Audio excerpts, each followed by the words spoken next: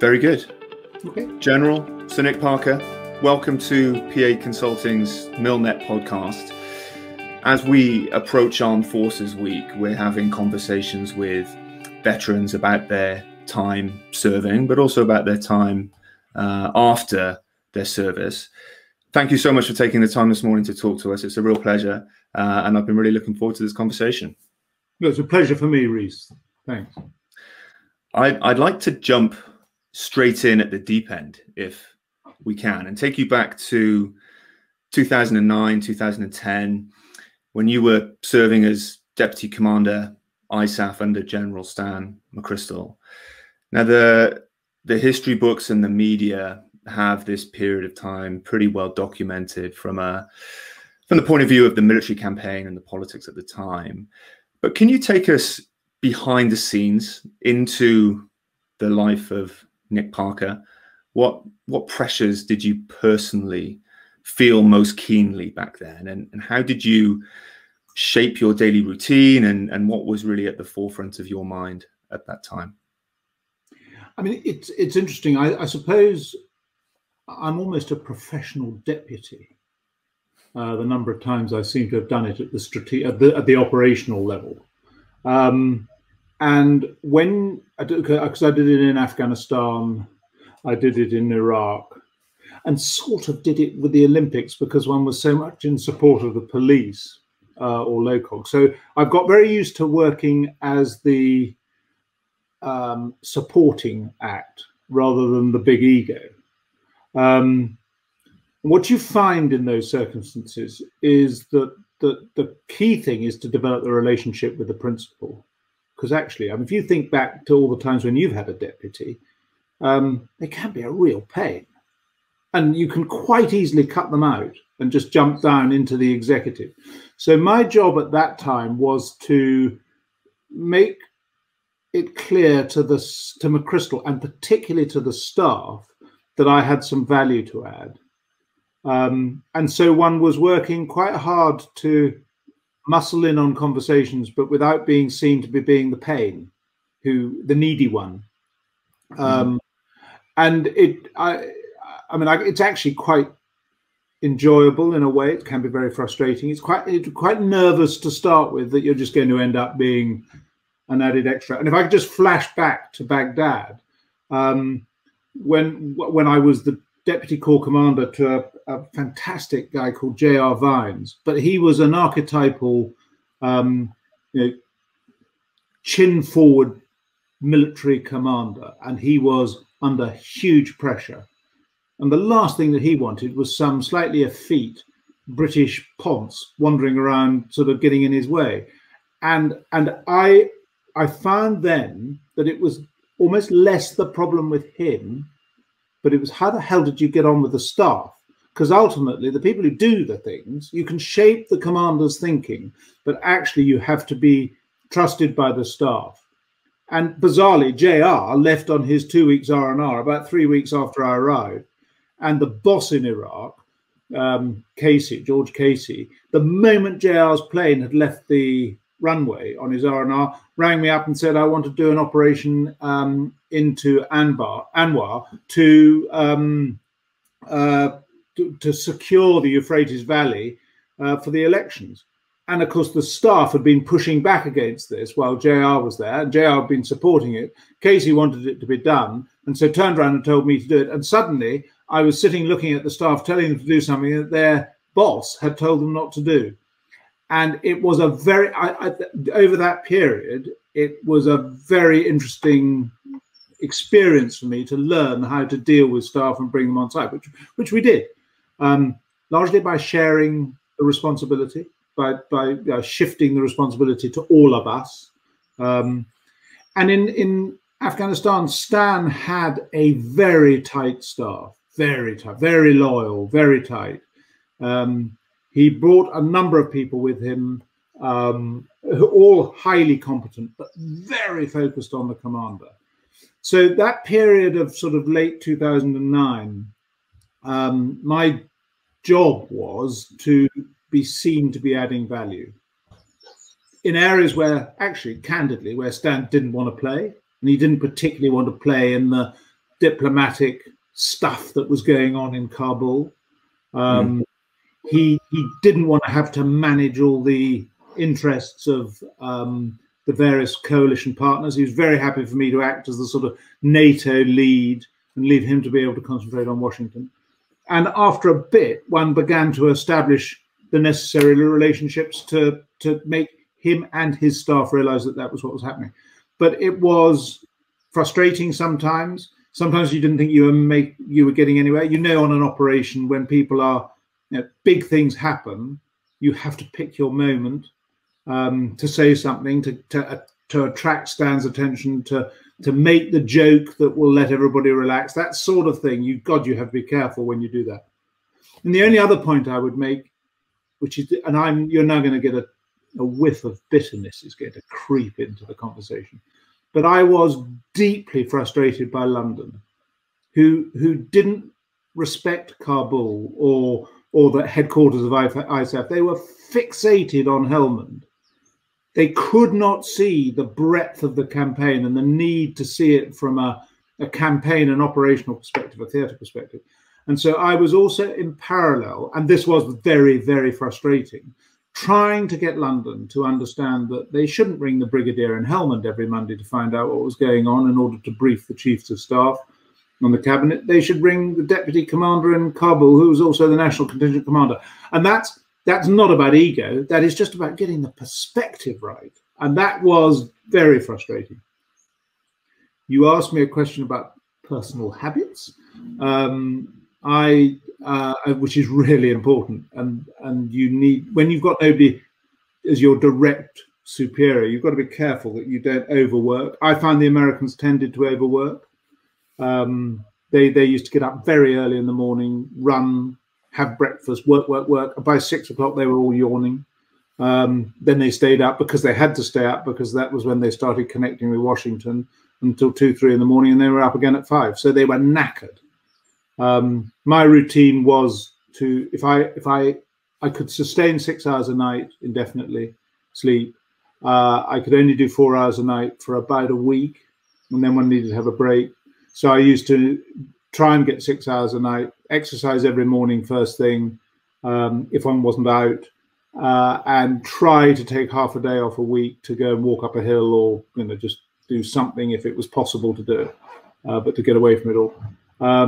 And every night before I went to bed, I used to go and have a fag in the garden outside the headquarters if I was in Kabul, and just chat to the personal staff, just sort of about other stuff.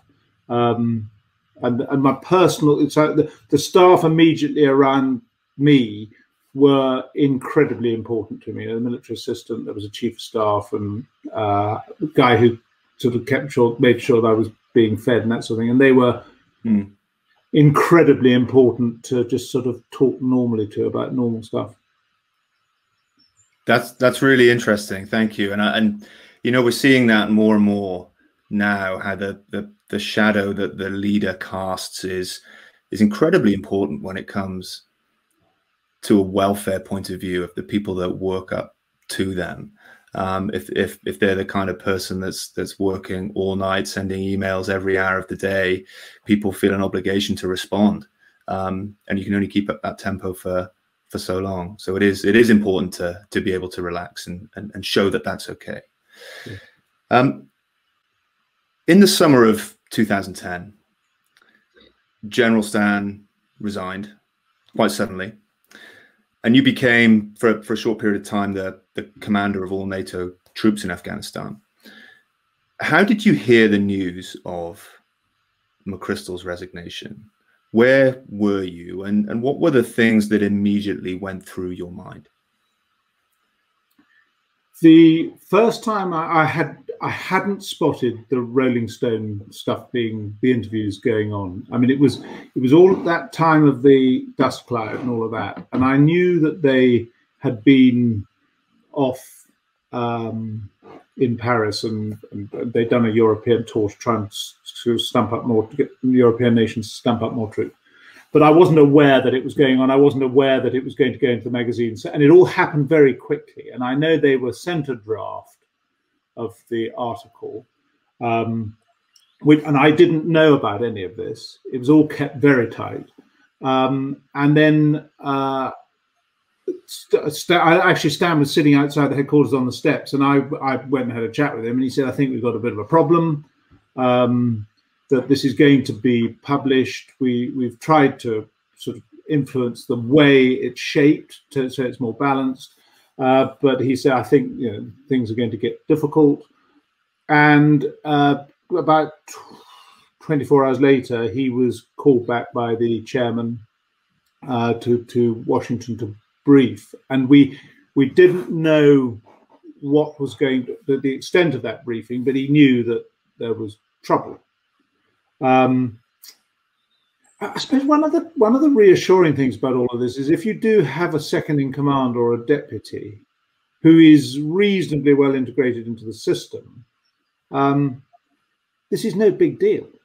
He could have gone away for 2 weeks R&R, and the ship would have gone on sailing in the same direction. I mean, my job was to make sure that the ship sailed in the same direction. We didn't do a sort of violent left turn. So I think when I was told that he had resigned, and the events that unfold, the staff were all sitting in the situational awareness room at about 10 o'clock at night, watching the monitors of what was going on outside the White House, and then the announcement of the resignation and the appointment of Petraeus. And the staff, who I've already alluded to, were very close to him, were following every word and were quite shocked. And I remember there was, it was 10, 11, it was sort of 10, 11 o'clock at night. We were all knackered. They were all sitting there looking very glum. And I told them to bugger off to bed. I think those were my words. Bugger off to bed. Do not worry. His legacy will live on. Some words to that effect. All we've got to do now is just to keep doing what we're doing. Now go away and go to bed and have some sleep. And that was quoted back to me. It wasn't carefully thought through, but it was quoted back to me about a couple of months later, that it had an effect of just sort of calming everybody down, and couldn't remove the hurt or the sense of bewilderment that there was, but it did calm everybody down, and it made people stop and start looking at what they had to do rather than worrying about the context that was around them to the same degree. And I suppose if one had, if it was instinctive, but it was lucky that I did it. And then, as I say, I was rung up by the Prime Minister, by David Cameron, the next morning. Oh, is everything all right? And there was nothing wrong. The ship just carried on sailing, and it was a highly competent operation. Dave Rodriguez was doing all the stuff. It was just a question of managing relationships during the transition. And because people knew that Dave Petraeus was coming, it was no big deal. So I think what I'm saying to you is, although it sounds as if it was the most exciting moment of my life, it wasn't really. You mentioned a few minutes ago, I think you used the words nervous at the start in terms of establishing relationships and getting embedded into the team, demonstrating that credibility. What was playing on your mind prior to Petraeus coming in, and how did you prepare for that first briefing? I had known Dave in Iraq when he was the trainer, and had a reasonable relationship with him then. So I wasn't concerned about the personal relationship. I knew that he was a very big dog. He had been CENTCOM. He'd done stuff which meant that this was effectively a step down. So I was a little bit concerned about how it was going to sort of fit in. But I actually just told them to prepare briefings as if they were briefing McChrystal.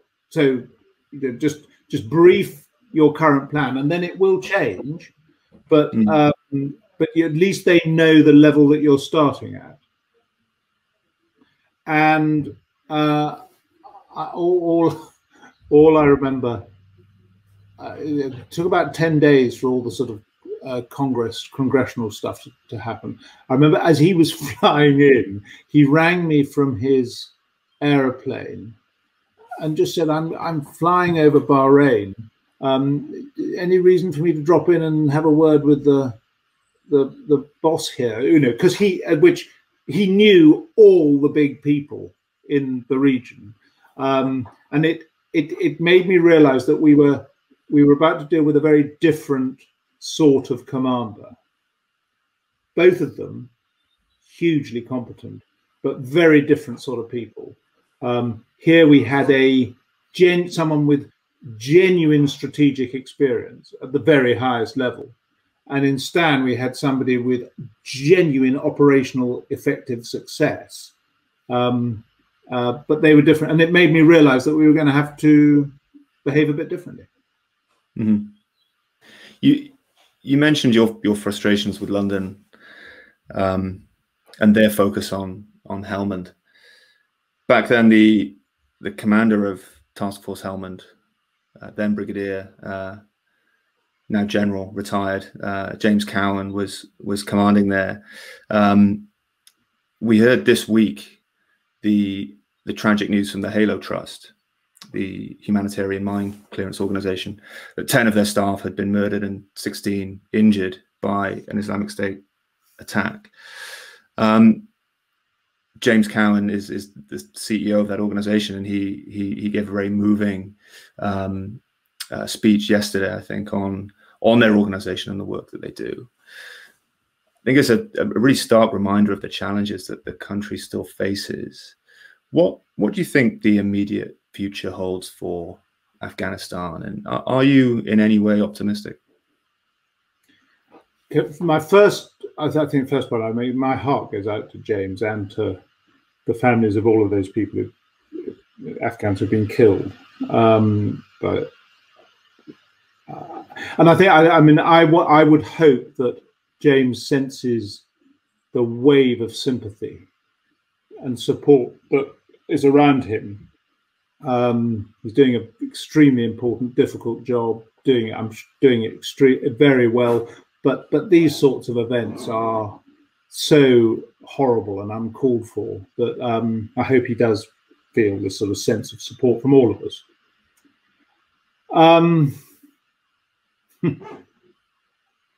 We've invested a hell of a lot of our lives in Afghanistan. The way I do think about this, and that you can tell from my stuttering response to your question that there's something lurking here. I feel very strongly that the people who gave their lives or who were injured as a result of that operation should feel deeply proud of the way we behave.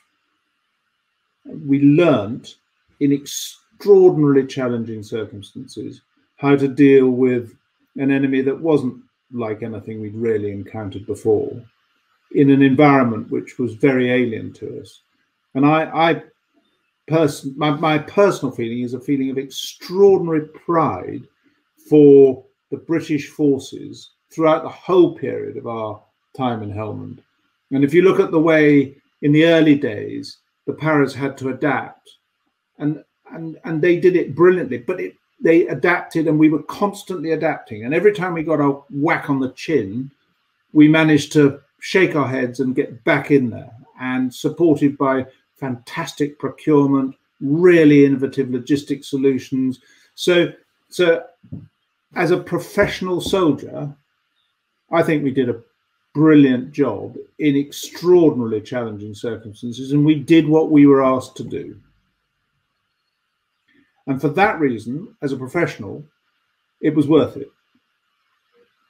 When you then step back from that and you look at it, another Western intervention into a extraordinarily challenging security situation, where now whatever way you dress it up, it looks like the Wild West, and the Wild West very similar to 1999.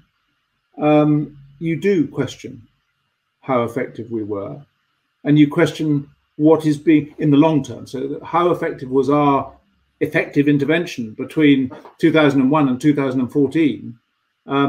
What's plugged the gap afterwards? And what is the Western world or the international community's desire to do anything other than military intervention? Where's the socio-economic interventions that are culturally sensitive to the country that you're concerned about? And my view is that we simply haven't got a model that allows that to be effective.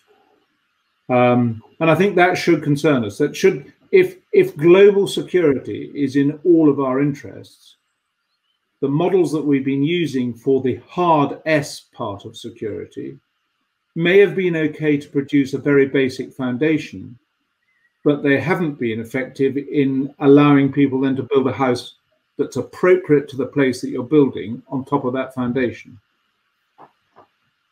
Yeah, you know, I think a lot of the veteran community will take comfort in those words. We did what we were asked to do, and we did it well. And I think, Rhys, and I mean, I'm not looking to sort of sugar a pill. I think it's sad, and I think it's very unnerving that IS is lurking now. I mean, what was all that bollocks we were told? What we're doing in Afghanistan is going to make the streets of London safer. That was the narrative, and it never rang true. But we did, as a professional army. It's a subtle difference here. If you were raised from the people as a conscript army to protect the state, it would be a different matter. But we weren't. We were a professional army being told to go off and do something, and we did it bloody well. I remember back in 2010, Gordon Brown, then Prime Minister, coming out to Lashkar, giving a speech to the headquarters there and saying those exact words. We were there keeping the streets of Britain safer, and the 250, 300 people there listening, you could tell, you know, that just didn't sit well with anyone. When I subsequently went to do a commission for a charity on Islam and its participation in public life in Britain. And one of the things, we went all around the country and chatting to people.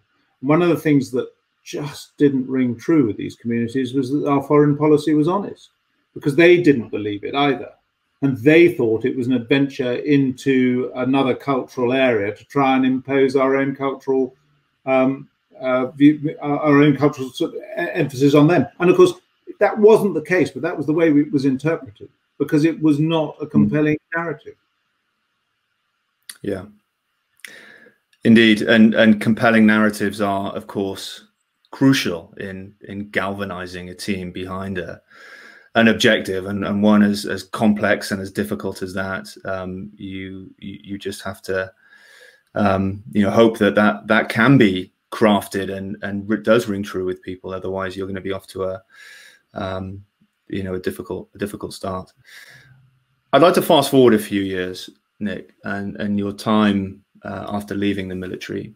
You were involved from a very early stage with setting up Team Rubicon in the UK. Perhaps you can just give some context behind Team Rubicon and what it does as an organization, and then can you talk about how you first became involved and why you felt compelled to do that? Yeah, Team Rubicon was set up by two retired US soldiers after the Haiti earthquake in 2010. They gathered together a group of people, some doctors from Chicago. They went to Haiti. In amongst the chaos, they found that they were able to deliver some really significant immediate response to the disaster. They then set this charity up, Team Rubicon in the USA, and it is now huge and very focused on internal Okay, there are so many disasters, natural disasters, in that huge landmass of North America. They're busy fighting fires and dealing with tornadoes and all that sort of stuff. I heard about it when I left the army. I was one of the things that one of the itches that had to be scratched was that the narrative was all about poor soldiers, poor veterans. Pity them. They need support. And there was a less resonant narrative about how the veteran community has a massive amount of potential. And I went to a symposium in Canada House in London, where this guy stood up and started talking about Team Rubicon. It happened to be Jake Wood, one of the founders. And I thought, that's very interesting. And he name-dropped Dave Petraeus halfway through his talk as one of the patrons. So I sent Dave a text, sitting at the back of the room, and said, is this bloke kosher? And got a text back before he'd finished speaking saying, yep, he's all right. So I went up to him afterwards and said, is this something which could be sort of taken internationally? And they were having some conversations about forming an international arm, which they did. One of the conditions that we made was that we were prepared to operate under license, but it had to be an independent organization operating under UK charity law. Over time, it became clear that it's very difficult to operate like that. So we have, with the greatest respect between the two organizations, rebranded during the course of the last year, and we're now called REACT, and operating very much on the same core principles that we got from Team Rubicon, but adapted to better suit the sort of culture and circumstances in the UK. Yeah, an incredible organization, and I know it was involved heavily, over the past 18 months with the COVID response. What are your thoughts on how REACT has been able to mobilize the people it has and the effect that it's delivered in the UK? Well, it took us a bit by surprise, and we have. The charity has now really been operating continuously for the last just over a year, which has been quite challenging because we were designed to go in bursts after a disaster, send a small group of people to have an immediate effect, and then bug out when the big organizations came in to do recovery. So it's been a bit of a challenge. I mean, when you look at the whole picture, we are a drop in the ocean, but the things that we've done in the places that we've done them have made a huge difference. So in the red zone of about 7 NHS trust hospitals, helping in intensive care with proning, temporary mortuary sites in the early stages when the body count got too much for the existing system to work, the rapid testing, the surge testing, all of these things we've been involved in. Increasingly trying to concentrate our skilled responders in the areas of organization so that we can bring together other charitable organizations to make a more consistent, have a more consistent effect. And I think that's our view, is that the most extraordinary thing that's happened during COVID, which isn't probably spoken about enough, is the huge amount of community volunteering that goes on. That in any part of the country, there are wonderful organizations like Rotary Clubs and Lions and just local committees that bring together people in communities who have been helping. And that has been the extraordinary thing, which hasn't been tapped enough. But what helps is when it's coordinated, and when you produce something that acts as an interlocutor between this massive willingness to volunteer, and you need an interlocutor between that and whoever is defining the requirement. And I think that's what we have learned as being something which we can do quite well. You mentioned a minute ago that you wanted to change the narrative around veterans and society's view of veterans from, poor veterans, we must look after them, to something else. A lot's been done, I think, in the past 5+ years to change that narrative. And we have the Armed Forces Covenant, and many blue chip organizations are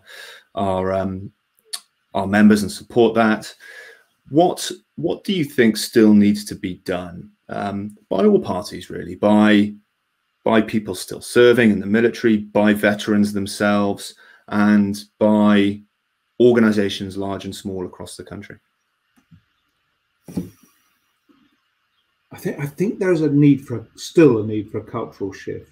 I mean, the Armed Forces Covenant is great. It's still a bit patronizing. I mean, we can use it as an effective lever to make sure that we get the best possible deal as a veteran community. But I have to say, I don't want to be supported by the government.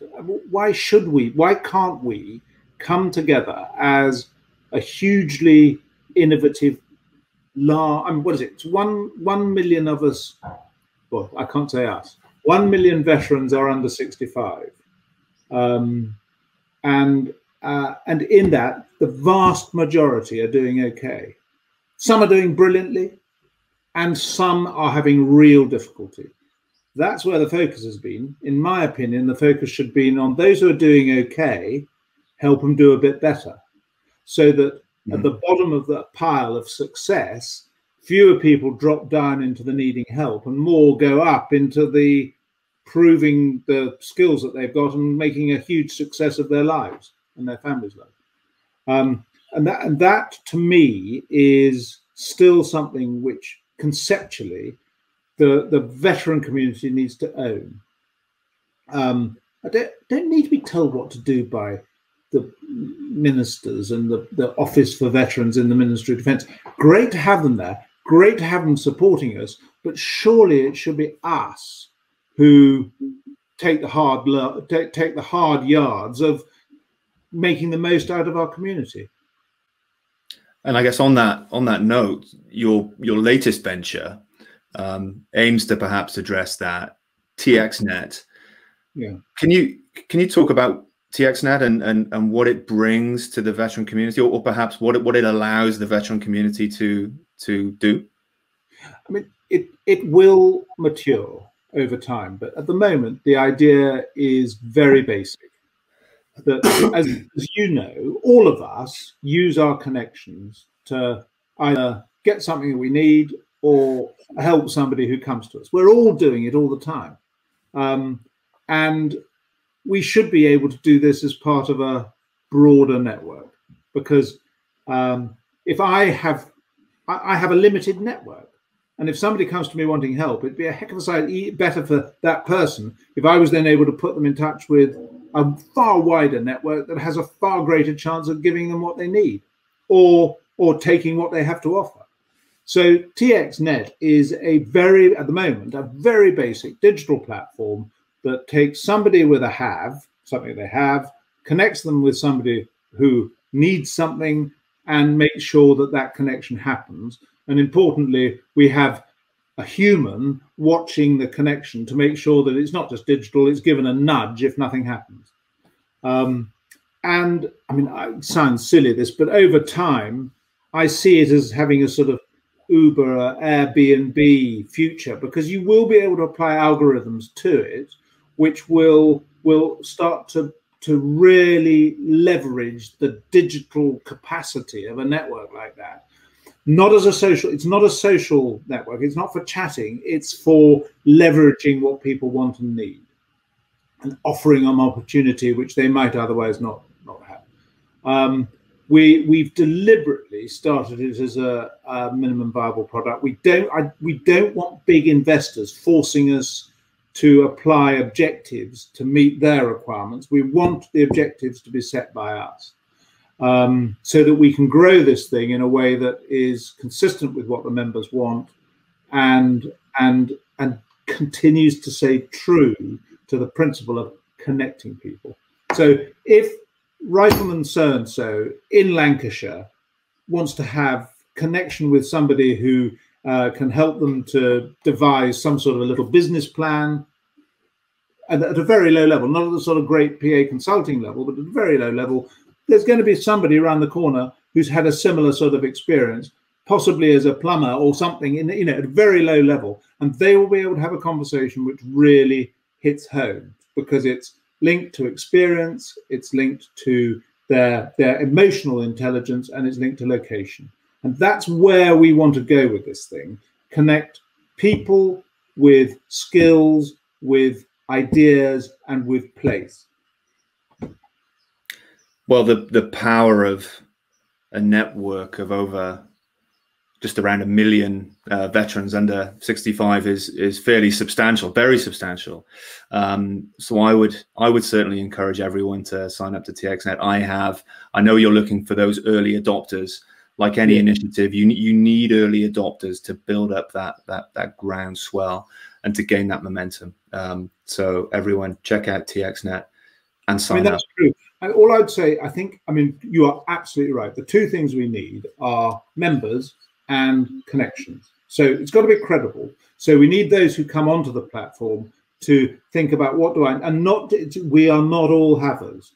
We're all needers and havers. And for me, the best thing is, what do I need? And then I watch the platform, and when I see somebody else who has a need, I can think of somebody who has what they want. We need that sort of participation. We're charging people £10 a year, which at your level seems like nothing. At the lower level, you know, there are some people who probably think it's quite a lot.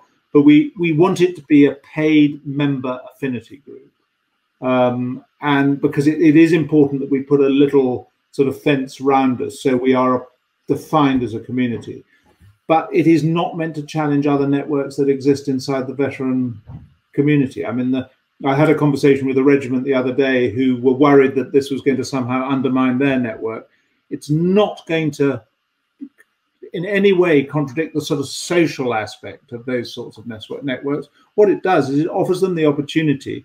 If somebody in their network needs something, there's a pretty strong chance that there's nobody in their network, no matter how big it is, who wants it. But when you go out into the million strong, there'll be a RAF guy who left 20 years ago who will have exactly what they want. So let's not be too parochial. This breaks the parochial aspects of regimental networks and that sort of thing.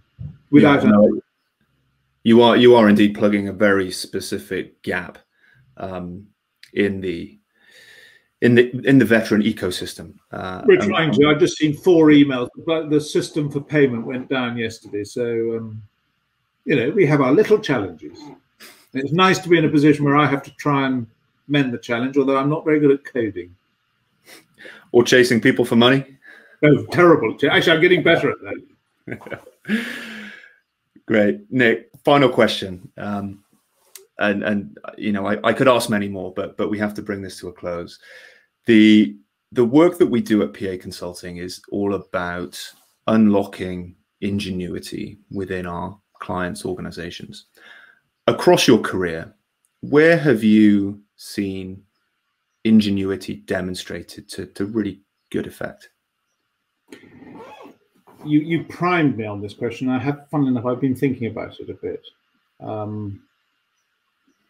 And I've seen a great deal of ingenuity, I mean, you see ingenuity every time a section commander has to work out whether he's going left or right flanking. You don't always, I mean, sometimes you don't see ingenuity, that's the point, but you see people who have the ability to think a bit laterally and work things out in a different way. My answer to your pre-primed in my having thought about it, my answer to your question is I think it exists at 3 levels in my experience. At the very lowest level, it is where it is easiest to apply. You can be ingenious when you're sitting, if you see a hierarchical organization, if you're sitting in that bottom tier where your responsibilities are relatively limited and the stakeholders that you have are also limited and therefore easier to manage, you have far greater flexibility to be ingenious. You then find as you go up in an organization that your ability to leverage that becomes increasingly difficult. Now, clearly, it depends on the circumstances that you're in. If you have a very clearly defined objective that has a priority over everything else, you can afford to exploit ingenuity in a way that you can't when that objective is clouded by the huge sort of bureaucratic morass that exists when you get into the higher levels of an organization. So I was just reflecting, I found it easiest to apply ingenuity as a junior officer.